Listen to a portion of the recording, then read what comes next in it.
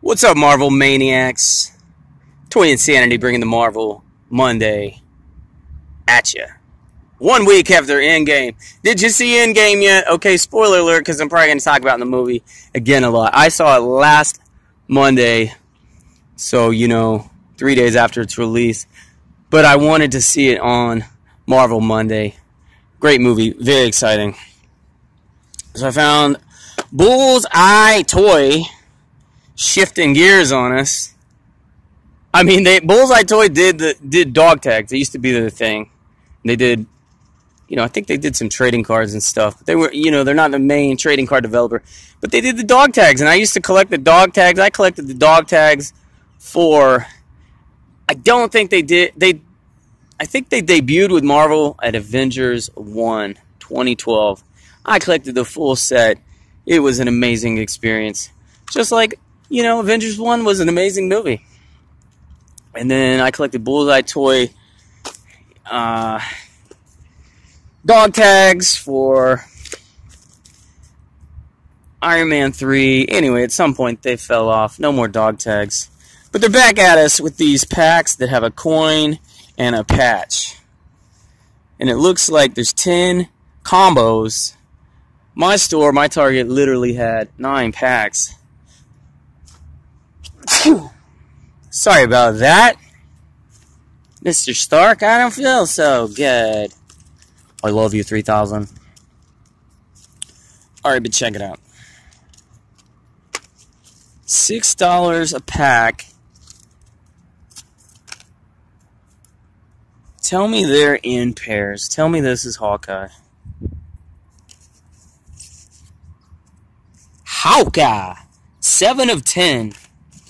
The Hawkeye Challenge coin. Well, what is the challenge? What does that even mean? 10 to collect.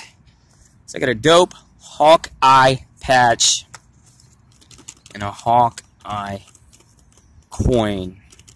You knew Hawkeye was going to be one of the main characters in Endgame because he was completely absent from Infinity War. You knew it. Hawkeye. Love the scene with Hawkeye and Natasha, trying to decide who should sacrifice themselves, and Natasha wins because Clint, despite going through that Ronin phase and just murking people right and left in Mexico and Japan and who knows where else, he gets to live because he got a family. All right, pack number 2.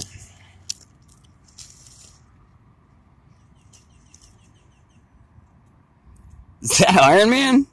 Iron Man challenge coin. Looks kind of weird. Nice. That's a nice high quality patch. And I dig this coin. I dig this setup. $6. It's kind of what you'd expect. $3 on each of those. But at least they throw us this bone. And they're paired. They're paired correctly. Iron Man. Expect to see here and there some Iron Man tributes in real life. That's my prediction. So you saw the new Spider-Man trailer. And, like the people in that universe are kind of like, oh, Spider-Man, are you going to be the next Iron Man? So we can kind of see where that's going. But you saw the tributes in the movie. There's going to be some murals here and there in, your hipster cities. Hipster Hulk will commission a mural in Portland or something that will be of Iron Man. Dude, I know where a mural is of Pickle Rick. Not even lying. Alright, number 3.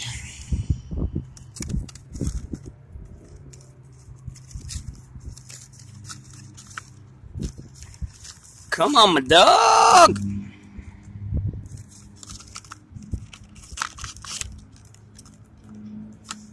Boom! Captain Marvel. Alright. I got a hope for Captain Marvel. I can't say it's a theory, because I really doubt they would go this direction. But this is a genius idea that I had. over the course of the next couple movies in the MCU. All right. Here's the problem. First of all, the fan base hates Brie Larson. They kind of hate Captain Marvel as a character, but they especially hate the actress. She's just so smug. She's not a good actress. She's so arrogant. And the problem with Captain Marvel as a character is they made her way too super powerful to where she nerfs all the other characters. So here's the direction you take it. And you kind of, because now what do you got to do? You got to just play her off world. It's like, oh, she's unavailable because she would snap Mysterio's neck or whatever these elementals are in no time. So we got to keep her off screen.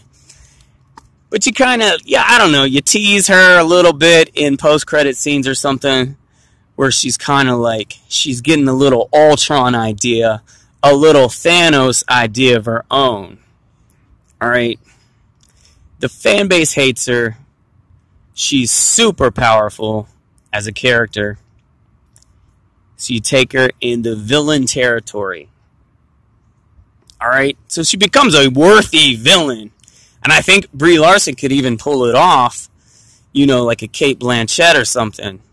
So maybe 3 movies from now, you don't make her the focus. But by the time she's the focus again, she's actually a big bad. She's a boss villain. So, and then, obviously, the heroes prevail. The heroes that she previously nerfed, whoever the Avengers are at that time, take her out permanently.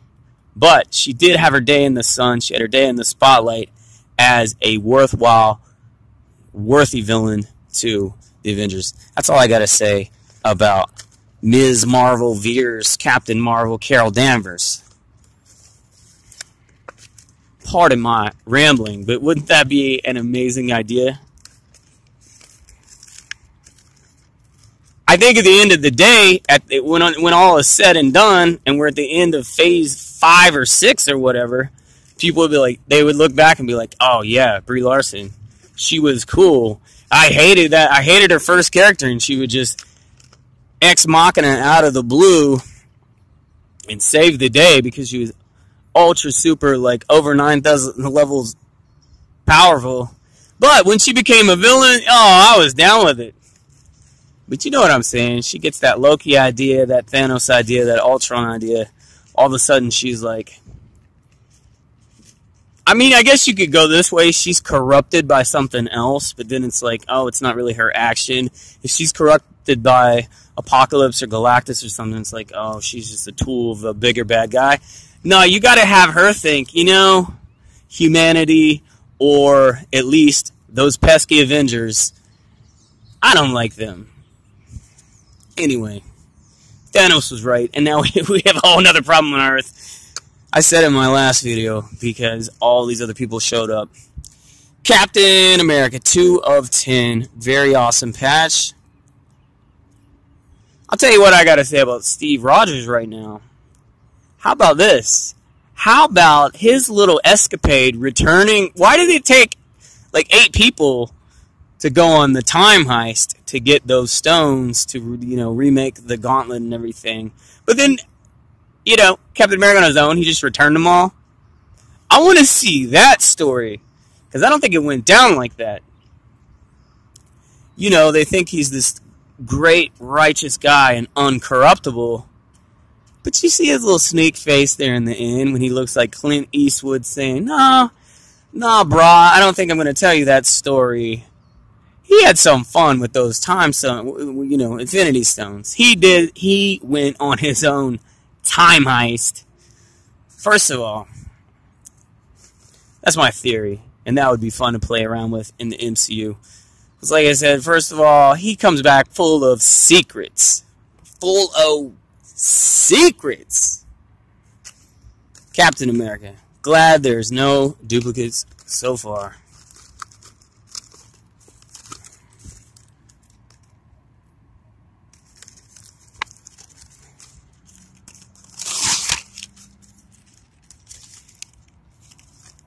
Ant-Man! Bum, bum, bum, bum! I think... Oh, no, you can open these and reseal them. So So you can open it. Goodness. Much like that, and you would put him in face up.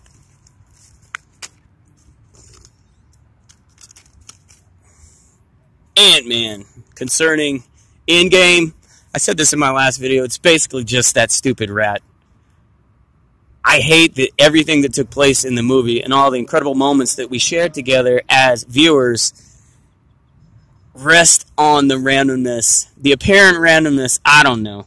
Maybe that was Loki or something. I don't know. That's a stupid theory. But the stupid rat just randomly letting Scott out of the thing. I would much rather have Scott in the storyline have figured out how to get there. Especially since they recreate the technology and reuse the technology all throughout the movie. It's like boom, boom. And that could be the actual justification for 5 years. It took Ant-Man 5 years to figure out how to get out of the quantum realm. Hey, but now, guess what? Bruce Banner. Guess what? Tony Stark. Guess what? Now I know how to go back there. And I know about, the Mobius band time loop and everything. Let's go back and do this. It took me 5 years to figure it out. Whatever, right? No. It took 5 years for a rat to walk across a button? Dude, I hate that scene. No one else is calling it out like I am. But otherwise, why did it really take 5 years? We were just randomly waiting for him to get back. And see, if they hadn't included the 5-year part, all the consequences that Earth now faces by having the vanished people, they need to work for these vanished people because they're going to be stigmatized, all right? All these people disappeared. You moved on. New family, new job, new life, new structure to society. Boom, they're back. They're just back, and they haven't aged. And now you got to deal with all these people that are back, that are like zombies. They're like ghosts. It's basically like, why are you back? Where did you go? Those people are going to be ostracized. First of all, they have no answers. It just felt like a nap. Are you kidding me? Anyway, we could have had the whole story where it's like, the snap only lasted like a month or something. And they figured it out and brought people back. Or maybe they didn't bring everyone back. Maybe they could have just brought the heroes back. Earth is in shambles now. And I tell you what, all the people come back, you're not taking a European vacation. Because society is falling apart again. We just recovered. We just recuperated. And now everyone's back. This is dangerous. I gotta quit rambling. But I hope you appreciate it. Hope you give it a thumbs up. I was thinking about doing movie reviews of movie reviews. Because some of these reviewers have a lot of followers. Say some dumb stuff. I just want to join them in saying dumb stuff. Nebula. Oh, gosh. Don't get me started. Nebula just comes with an Avengers patch. Maybe that is wrong since there's a Guardians patch. That's probably going to come with a rocket. But Nebula messes up the whole thing. All the conflict with having to kill Thanos twice in the same movie is because of Nebula. This is horrible. Nebula had information. Nebula goes to Sakaar, whatever the planet was that Star-Lord was on. Peter J. Quill is on here trying to get the blah, blah, blah.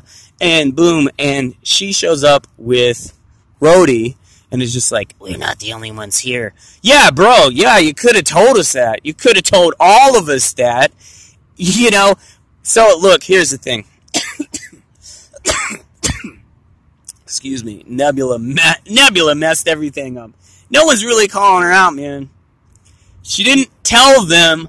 Remember, okay, the whole story with Vormir, she told them afterwards, is like, no, it's true. Natasha's gone forever because, Gamora didn't come back in the Earth. You didn't tell us this story before?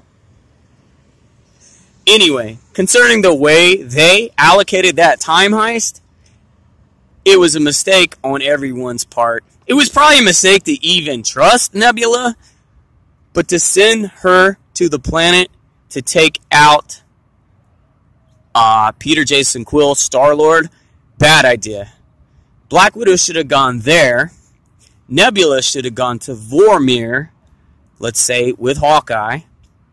Alright, because she had some knowledge about that, too. Now, maybe she wouldn't have been the one to sacrifice herself as far as suicide, but Clint was ready to do it anyway. So Clint kills himself.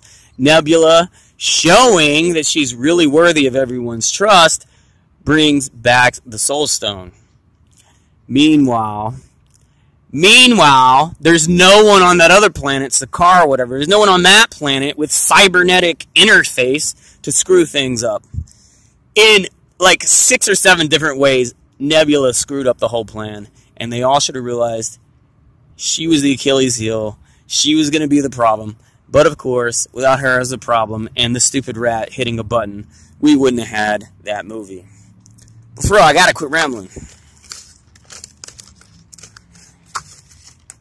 But I've thought about it a lot, like a lot of people have in the last week. Rocket Challenge Coin, 8 of 10, Rocket Raccoon. The sad thing about this collection is I don't get a Groot coin.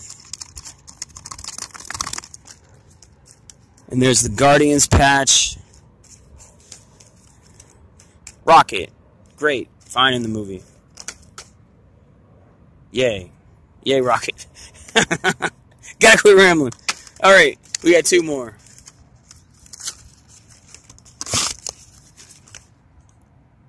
There she is. I'm looking at how the coin has some flaws up there around the 2 o'clock position. See that? But we get Black Widow. I mean, I was fine with the Black Widow outcome, you know, from the story writing standpoint. I guess that's what they had to do. But, you know, come on. They could have thought about it as Avengers, as heroes. Also, they could have thought about getting them Pym particles from the jump. But they could have thought about switching Black Widow and Nebula. Just saying. Just saying. Nebula makes it on the front? I guess. It's critical to this movie. Dude, come on. I get a duplicate after all. Probably the worst one. So I need Thor. Where's Hulk? Oh, they didn't do Hulk? They didn't do hipster Hulk coin? I need Thor and Thanos. Dude. Alright, I got Captain Marvel twice. And I need Thor and Thanos. Dude, why didn't they do Hulk? Dude.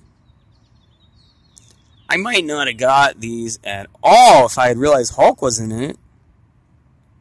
I didn't even think about it. See how they don't actually list out the names? And I didn't really study those tiny images. Alright, Toy Insanity. Thanks for watching this video. Thank you for the upvote. Thank you for the subscription. Thank you for all your kind words. This video is too long. Too long! Alright, but hopefully you didn't have to pee in your soda bottle while watching this video, because it wasn't 3 hours long. Toy Insanity, Big Blues, boom, bye. Bye! Bye! Bye! Marvel Monday, bye!